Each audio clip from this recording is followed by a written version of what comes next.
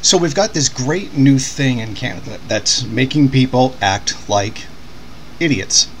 And that is 37% of the population, to be exact. Now, there has been debate in Canada about creating what are called 15-minute cities, meaning like a city where you have an area where there's a doctor's office, a school, a grocery store, a theater, a library, all within 15 minutes of where you live, so that no matter where you lived in the city, you would be 15 minutes away from all of them.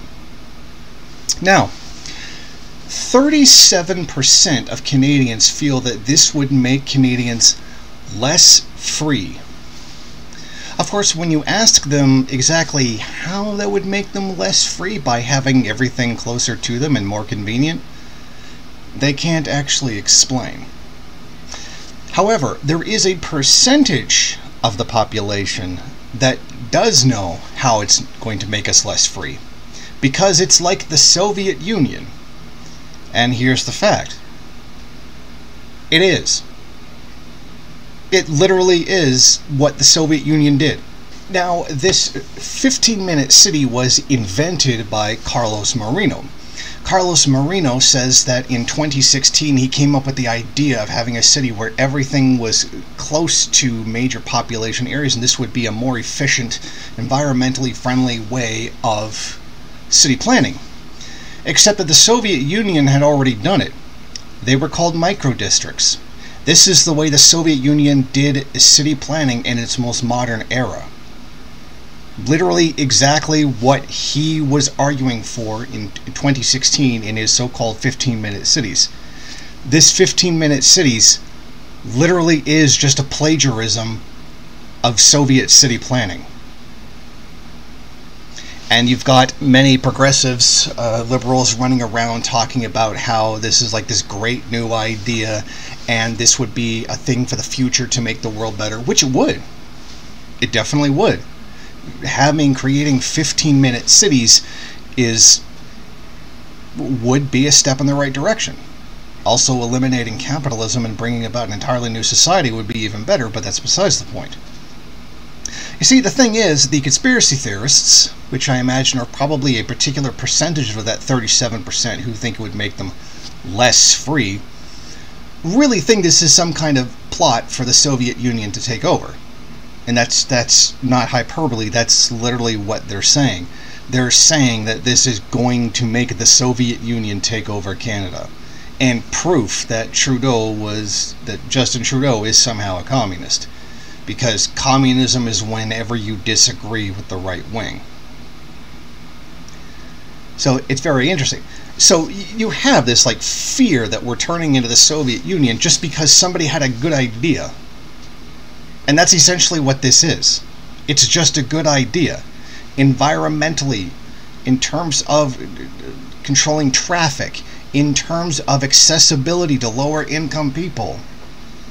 Oh, actually in terms of accessibility, everybody gets a benefit. But the Soviet Union did it, so therefore it must be evil. So it's really interesting to really see the divide here, the dichotomy.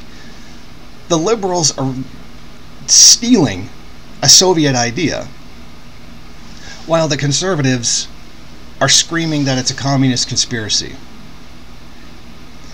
If that doesn't give you a very good picture of modern Western liberal democracy, I don't think much else would give you a more accurate picture.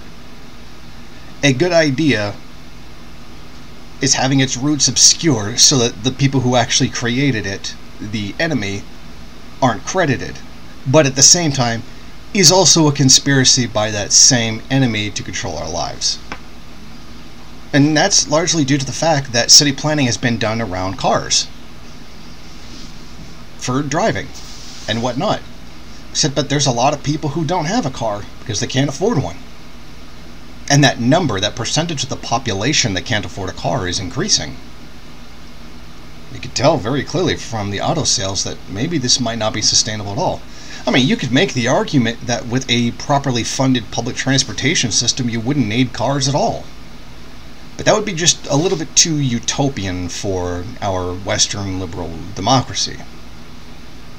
But this is the situation we find ourselves in.